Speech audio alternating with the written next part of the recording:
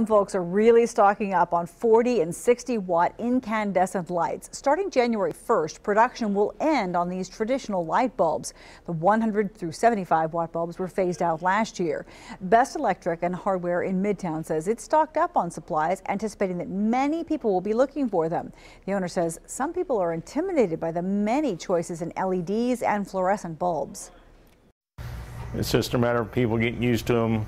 Let them figure out the different color Kelvins that are out there and let them match that to their particular needs in their house or their office space.